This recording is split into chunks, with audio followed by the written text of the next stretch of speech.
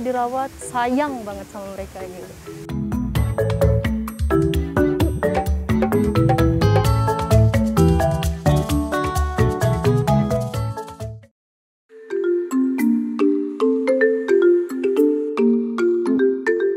Hi, my name is Lionel, but people call me Leo.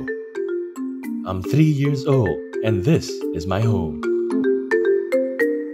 Since I am still a baby, a big baby, everything that I need is taken care of by my moms. There they are. These two are the super women that babysit me every day. People call them a zookeeper, but for me, they are my super moms. They take care of my every need, including my meal.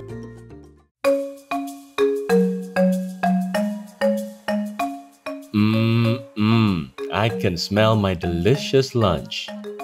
While my moms feed me, they also weigh me to make sure that I am healthy. Now, it's playtime. But you know what? It takes time for me to get used to their care.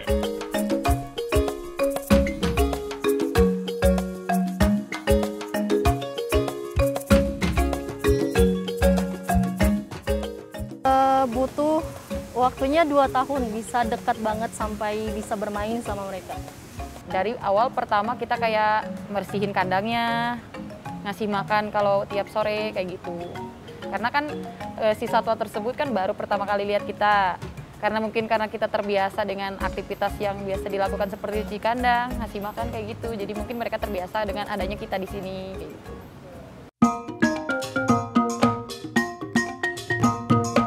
Now that I know they give me comfort, I really like being around them.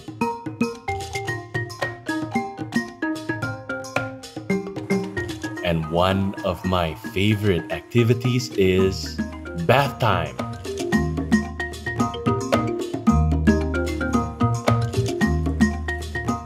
I enjoy the little massage that moms give. And who doesn't love playing with water?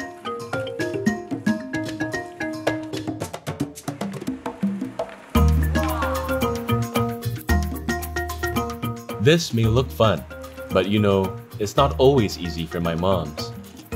Because some days when I am not in a good mood, I could get a little cranky. Mungkin kalau kita lagi show gitu, ya tantangannya ke diri kita sendiri gitu. Apalagi kalau kita lagi show tapi nggak tenang, ya ibaratkan kita ngelawan rasa takut terhadap diri sendiri gitu. Kalau kita fokus, tenang, jadi kita bisa dekat main sama satwanya gitu.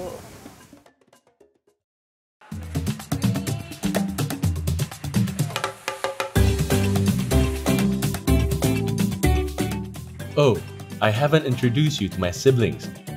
These are Wenny, Karina, Charlie, and Faiz.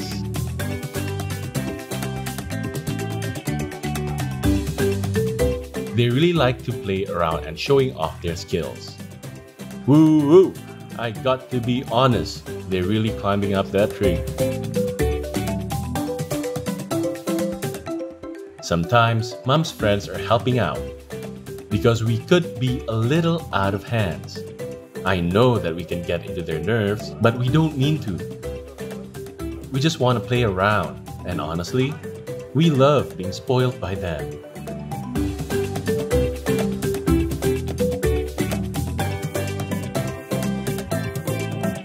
Ya pengen ngomong dari kecil udah dirawat, sayang banget sama mereka gitu. Cuman mau ngerepotin apapun, namanya udah sayang, sayang aja gitu.